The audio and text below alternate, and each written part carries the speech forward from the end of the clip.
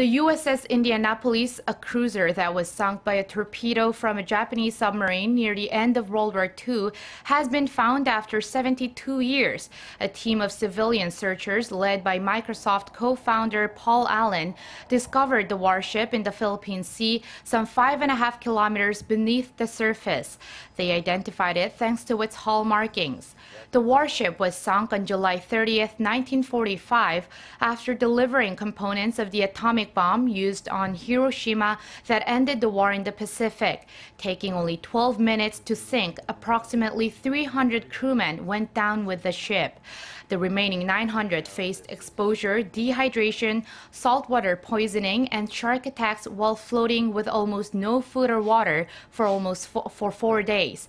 Fewer than 320 crewmen survived in what was the greatest single loss of life at sea from a single ship in the history of the U.S. Navy.